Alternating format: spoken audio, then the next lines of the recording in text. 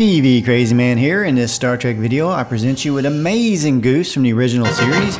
You may not believe, like shirts that explode, rocks that bounce when they hit a man's head, and a strange case of deja vu. And stick around to the end for lots of crazy fun bloopers. But this is not the way it was run! I want to know! On the episode Charlie X, Kirk is on his way to the bridge with Charlie. I'm on my way to the bridge now. He's going directly to the bridge alongside Charlie, and notice he's wearing his regular golden shirt. We are at full output, Enterprise. I must speak to Captain Kirk. I suppose in the future they may have adapted some of Batman's technology.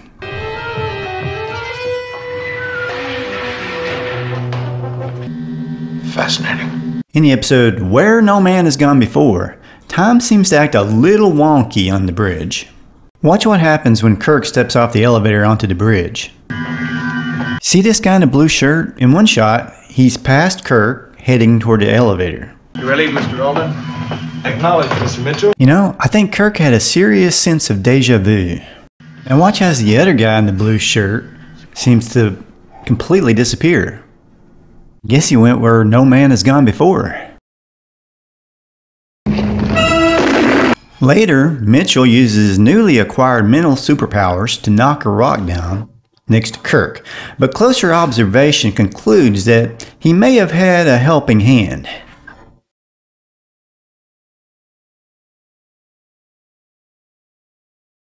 This could also be evidence that Thing from the Addams Family is either a time traveler or is immortal. I am pretty sure that I've seen Lurch hanging out in the Star Trek universe. You know, I've often thought that Captain Kirk is a lot stronger than we seem to think. I mean, look how he pushes in solid rock so easily.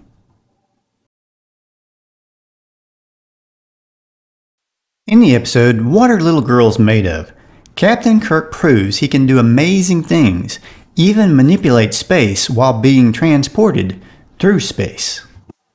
Somehow, he manages to move closer to Christine Chapel while being beamed down to a planet. Now, if he didn't have something to do with it, then they have some major problems because eventually they are liable to have people transported right on top of each other. In the first part of the two-parter, The Menagerie, Kirk, Spock, and McCoy are beaming down, but somehow a hedge gets brought down with them. If you look at the weird-looking statue, you'll notice there's no hedge anywhere around it. Then when they beam down, you can see it in the close-up that now there is a hedge. But quite impossible. In the episode, The Conscience of the King, Lieutenant Uhura sings a very slow song, at the request of this very bored individual.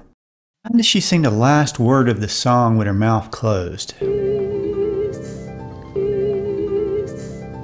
And does her choice in music mean music in the future is going to be really slow? Hey, I said it's really slow, not necessarily terrible. In the episode, surely if Captain Kirk gets into a fight with what amounts to a figure from his imagination, or at least his past.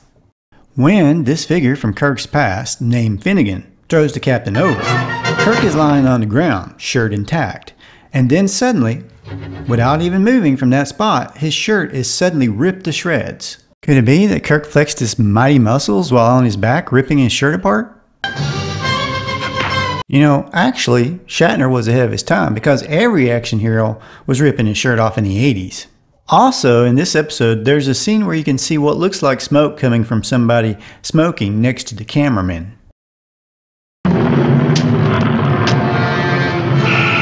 On the episode, The Galileo 7, Spock leads a team that is attacked by giants. In one scene, the giant spear appears to be coming from one direction, but Spock is aiming in the opposite direction. If I didn't know any better, I'd almost think that Leonard Nimoy didn't himself know which direction he was supposed to be aiming for. Of course, in all fairness, we can't see where the giant's at. Maybe he jumped across.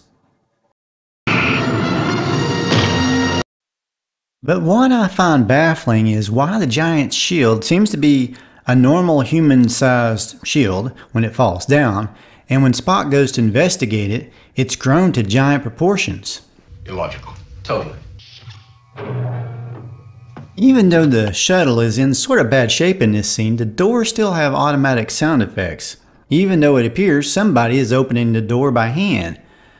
So, I'm not sure if this is a goof or not. When Spock gets hit by a big boulder, it's almost as if it's so light that he's really having to hold it in place so it doesn't roll off of him.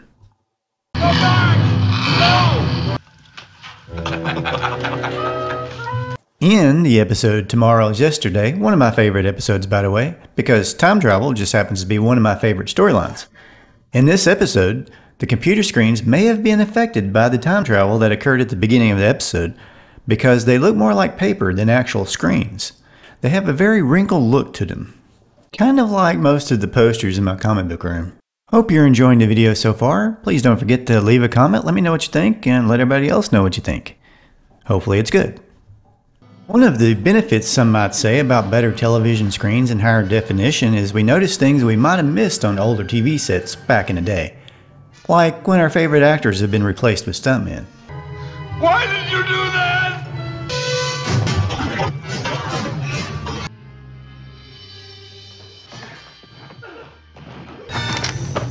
On the episode, The Return of the Archons, Kirk's landing party ends up in the middle of chaos in a town that looks suspiciously a lot like Mayberry, where the locals have gone into a frenzy and are throwing rocks at everybody.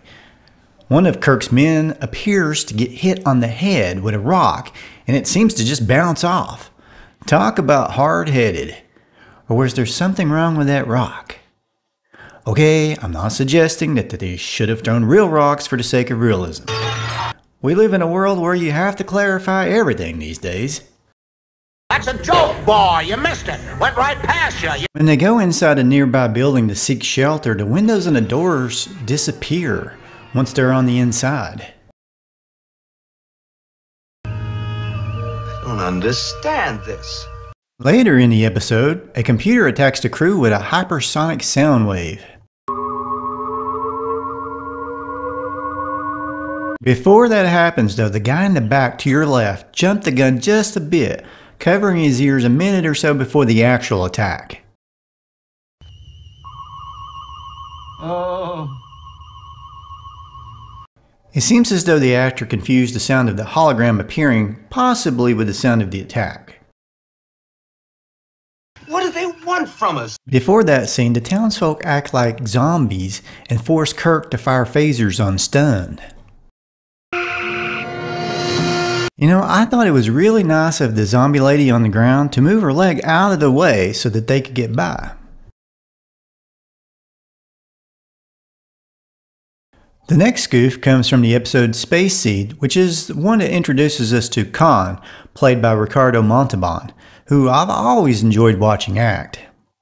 After Kirk's conversation with Khan, the actor playing a security guard changes between shots as Kirk leaves. Unless, of course, the actor was losing hair really fast.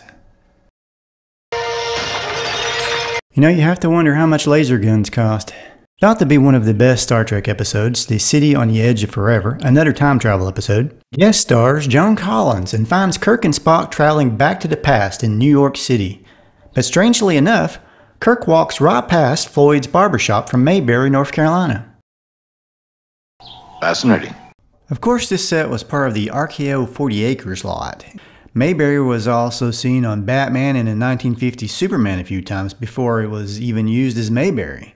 On the Star Trek episode Miri, they turned Mayberry into sort of a post-apocalyptic planet that mirrored Earth. Another little interesting fact, Kirk, Spock, and McCoy even walk the same area where Opie throws the rocks on the Andy Griffith intro at Franklin Lake. Next, a goof from the episode A Piece of the Action. The crew has landed on a gangster planet. Notice the bench that Captain Kirk is leaning on. How did it get back there so fast? You see, one second Kirk is on the sidewalk with Spock and McCoy, and the next split second, he's not. What was the worst episode of the original series, you may ask? It may be the third season episode Spock's Brain. According to Shatner, this was one of the worst, and Leonard Nimoy said he was embarrassed during the entire shooting of this episode. His brain is gone. In this episode, they actually have Spock running around without a brain. The crew has been given belts that inflict pain upon the person wearing the belt. One second, you see Spock's brainless body is wearing one, and the other second, he's not. And then he is again. Oh well, all episodes can't be winners. And now, some classic Star Trek bloopers. You have no right. And we have the right. But you have no right. Because we're the right. And you're the right.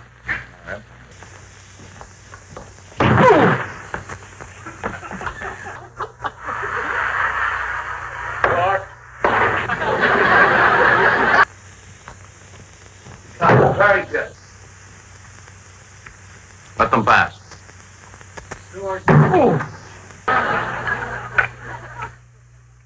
Kirk here. Spock here. You're in good hands with Triple. Listen, that bacon is really bad. No kidding. It just stays with you the whole night. I'll get it. Just a moment. Just a moment. I'll have it in a second.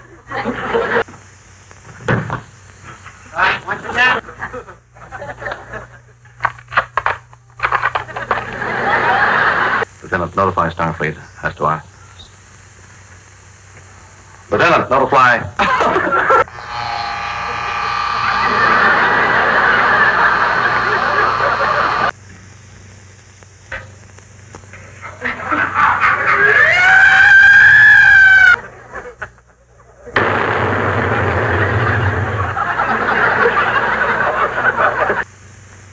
If they refuse to move out on cue, screw them. Have no fear. Sargon is here. I want you to know, in the rushes, I am doing this shot under protest. I don't know about you, but this is not the way it was run. I want to know. Don't anybody move. Admiral, I am receiving hailstorms. Okay. Fran again. I think we'll find what we're looking for at the Cetacean Institute in Sausalito. There, humpback nails. Nails? Yes. Well. Captain, you forgot all about the environment and all that stuff. Do you want to really do that? What does it mean, exact change? I'm trying to think of a good answer, but the film is going to the camera and it's giving me a sense of anxiety.